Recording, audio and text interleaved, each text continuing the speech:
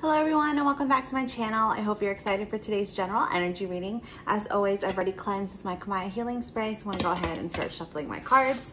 So I know I pinned in a video that I posted a little while ago that obviously since getting the new iPhone 13 Pro Max, the quality of my videos has gotten better, but it looks like I have a filter on me simply because I have these giant windows here in my apartment in Oakland. So my blinds are pulled down today, so the lighting is a little bit different. So I'm hoping that these videos turned out better so that I don't look like I have some whitewashed filter over me.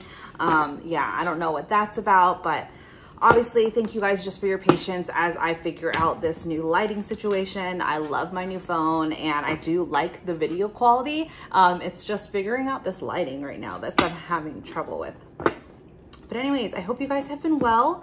Thank you guys so much for booking all of your personal readings with me. All of that is just so great. So I think we are good on shuffling. Let's go ahead and get into the energy for today. Let's see what's going on with the collective.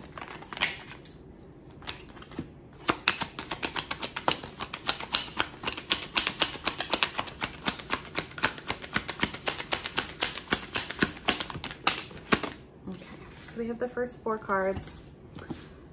The first two came out in reverse. So first off, we have the Seven of Wands. So someone is trying to not be defensive anymore. I feel like this person in the past has always been very confrontational when they get into conflict, always, you know, standing really firm in what they believe in and not wanting to hear the other person's perspective. But I feel like this person is opening their heart a little bit more and, you know, trying to be willing to just listen and prevent that conflict from even starting. Next, we have a Seven of Cups in reverse. Seven, we have a Seven of Wands and a Seven of Cups. Seven is a very divine spiritual number. So we're dealing with a very spiritual connection here. I'm getting like a spiritual awakening in a sense. So the Seven of Cups in reverse is about having too many options, feeling sort of in a disillusionment of not understanding what decisions you should be making. But with the Seven of Cups in reverse, it's about, you know, really honing in on what you truly want and not being afraid to make a choice just because you have too many options. And then we have a Knight of Cups in reverse. So this is about taking back a cup. I think this Seven of Cups that they had in the past made them think they had so many options that they could choose any cup and have it be fruitful. The Knight of Cups in reverse is them realizing that they chose the wrong cup. So they're taking that love back for themselves. And the last card out was the Sun. The reason they're taking that cup back is because the situation that they got themselves into was not fulfilling. It wasn't making them happy anymore. So in order to protect themselves and do what's best for them, they decided to take their cup back. All right. Okay. Then we have an Eight of Cups in reverse. This person left some type of happiness in the past, but now they're feeling nostalgic. They're feeling regretful about the decision that they made, and they're unsure if they really walked away from something that should have been better for them.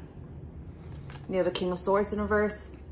This person, like I mentioned, they've had trouble making decisions in the past, and because of these mistakes that they've made over and over again, you know, now they're seeing themselves as a King of Swords in reverse, someone who's not sure of themselves, someone who isn't able to tell the truth, someone who isn't able to stand in their power, stand in their truth, and make the best decisions for themselves. Because they fell for a Queen of Cups in reverse. Someone who they thought cared about them a lot, someone that they thought was going to love them and nurture them in the way that they've always wanted, but the person that they invested their time and their attention in ended up being selfish and ended up, you know, loving themselves more than any love that they can give to them. Very interesting. Let's go to the bottom of the deck. We have the Five of Wands in reverse. So I think this person, you know, they've had a lot of mental conflict as well as conflict with friends and family because they were relying on other people to give them advice on their connection. That caused nothing but conflict. So with this Five of Wands in reverse now, this person is trying to quiet the noise that's in their head and trying to resolve the conflict that's going on there. With the Seven of Pentacles in reverse, like I mentioned, they invested in the wrong person. They invested in a situation that ended up not being bountiful. There was no great harvest. Nothing came out of that investment in that time and attention that they gave to this other person. So with the Ten of Swords in reverse here, they were forced to retreat because they felt very betrayed and backstabbed, and, you know, they had to take that time to heal. The Three of Cups here, they're really miserable in their situation now. They were involved in way too many third-party situations, and, you know, there's no happiness, there's no partying, there's no celebration for that. With the High Priestess in reverse, this person really doesn't trust their intuition anymore. They don't trust the decisions that they're making for themselves.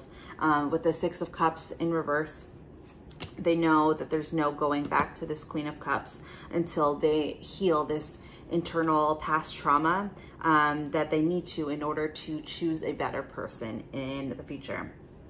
With the Tower in reverse, that's just to let you know that the worst of it is now behind you. You know, the situation happened just so that you can learn from it and continue to grow up. With the Seven of Swords in reverse, you know, you're not going to let people betray you anymore. You're not going to let people lie to you, deceive you.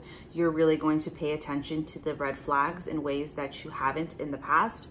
And with the Two of Cups in reverse, you know, you're not going to invest in any relationship that you know is uneven, and you know that this other person isn't going to give into the relationship the way that you want. So that's a lot of sort of heartbreaking information to take in, but obviously, I think whoever I'm channeling, this is like, or this could be you, you know, this could just be something that happened to you. You invested in the wrong person, and, you know, it taught you a lot of lessons.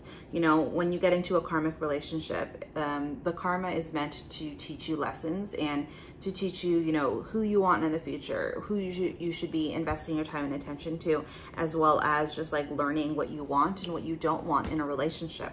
So, you know, don't be so hard on yourself for choosing the wrong person. It happens to everyone.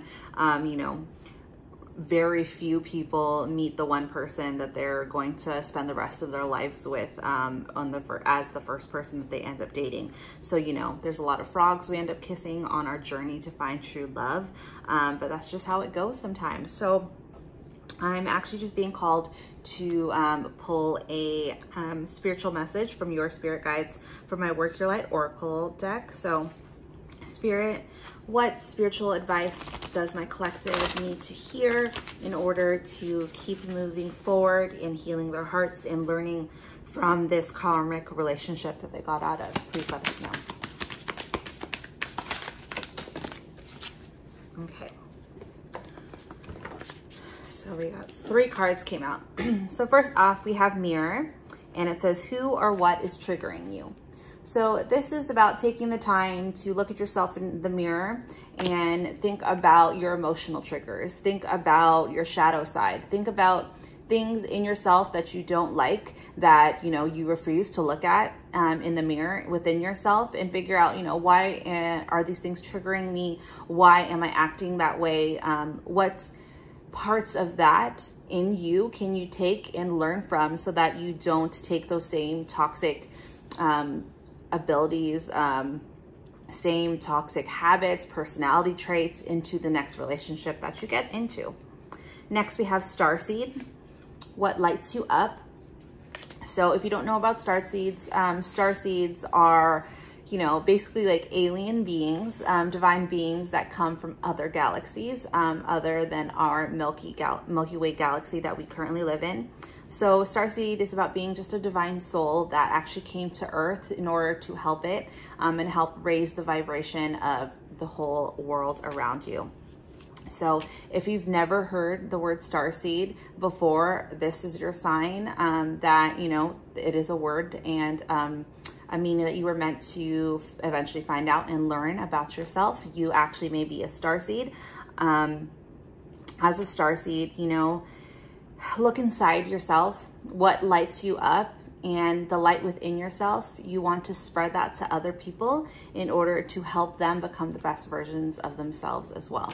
If you want to know any more about star seeds, let me know in a comment below. Maybe I'll do a video about it. Other than that, if you ever do an Akashic Records reading, my friend Camila from Kamaya Healing, she does Akashic Records readings. She can tell you more about star seeds there, as well as, you know, obviously there's Google. You can just Google it and get as much information that you want to know.